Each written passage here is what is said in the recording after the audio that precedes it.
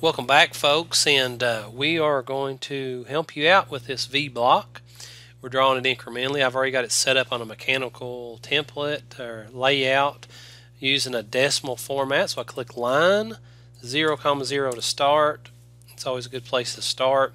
And if I want to do this incrementally, all I have to do is the first line I don't have to do at, because we're already at 0, 0. So I want to hit 3, 0. And now I want to bring this up incrementally. So I make this 0.00, I hit at, I hit 0 and X, and I'm going to go up 1.5. Just like that. I'll zoom in here with my mouse. I want to figure out what this line length is. If you know this is 6.5 overall, 3 and 3, 6 minus 6.5 leaves you with a half. So at 0.5, 0, coming back down at 0, negative 1.5. So I'm going to come over again, 3, at, makes that 0, 0. So I'm moving in X, 3, 0. I'm coming up 1 inch, so at 0 and X, 1. And then I want to come over this amount here, and it's symmetrical. So whatever this side is, this is the same. So this will be at negative 1.12, 0. I'm coming up 0.75. I'm coming over 0.75. I'm going up this little distance right here, which is, I'll have to take a look at it because I can't see. It's 0.25 is what it is. Right there it is showing on here. So at 0 and X, but 0.25 and Y. I'm coming back over 0.38 at negative 0.38 in X, 0 and Y. And then I want to do two movements here. I'm going to do we're going to do a 0.75 in height. And we've got to figure a few things out here though. Let's bring this one in here so I can see a little bit. Alright, there it is.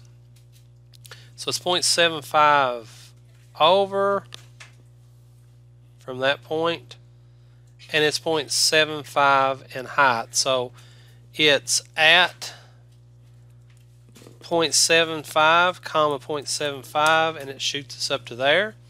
Now I want to do this at 0, 1.5. I want to come back over this way at, and now I'm going in a negative X, so it'll be negative 1.5, 0. Now I've got two movements here doing this on 1.5 and 1.5 at negative 1.5, negative 1.5. I'm going to come straight down here, looks like 0.25 at 0, negative 0.25. Shoot that over. That gap is 0.5. So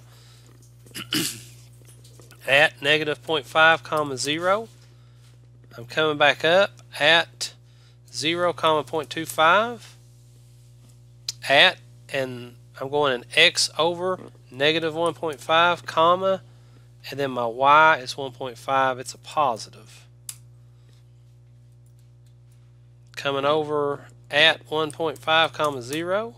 Oh, I went the wrong way. Escape out of it, highlight it and click it, and delete. Line with my object snap turned on, I'll click right there. And yeah, everything looks okay. At negative 1.5, 0, coming straight down at 0, negative 1.5, brings it to there. I'm coming over in X at 0.75. Negative 0.75.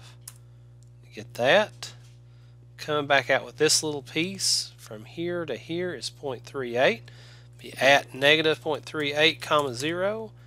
Down at 0 and X, negative 0.25.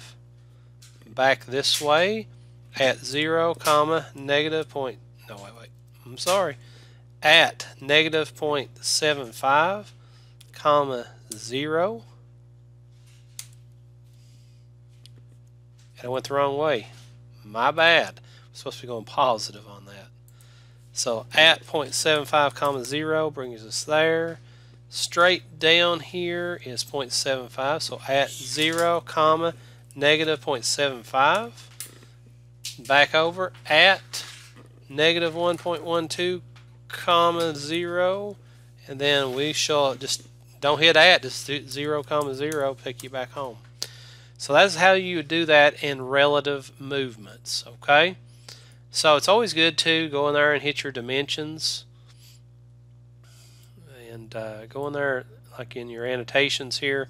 Make sure you go through and check some of your dimensions, and it's really good if you just check them as you go too, so you don't mess up down the road and have to go all the way back and fix something. It's easier just to check them as you go. If you need any help, let me know.